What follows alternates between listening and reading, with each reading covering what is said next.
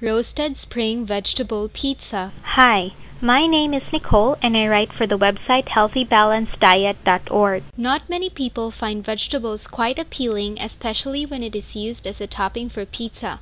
But this recipe makes sure that you not only get to reap the health benefits, but also make sure that the flavor is appealing to your taste buds. This pizza is very Mediterranean because of the ingredients used. One of the ingredients used for this pizza is olive oil. We may have noticed that Mediterranean recipes use this most of the time, but not many of us know the health benefits that it has to offer. Olive oil is very healthy because of the fact that it has large amounts of monounsaturated fatty acids and antioxidants.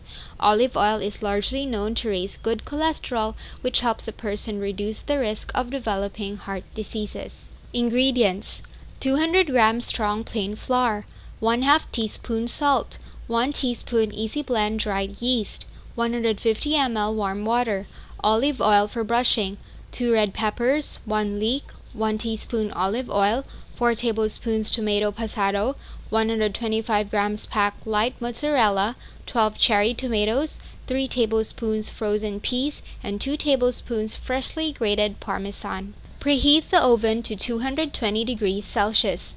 Tip the flour, salt, and yeast into a bowl and mix well. Add the warm water and mix to a soft dough. Knead on a lightly floured surface for 2 to 3 minutes, then roll out to a 30 cm or 12-inch round.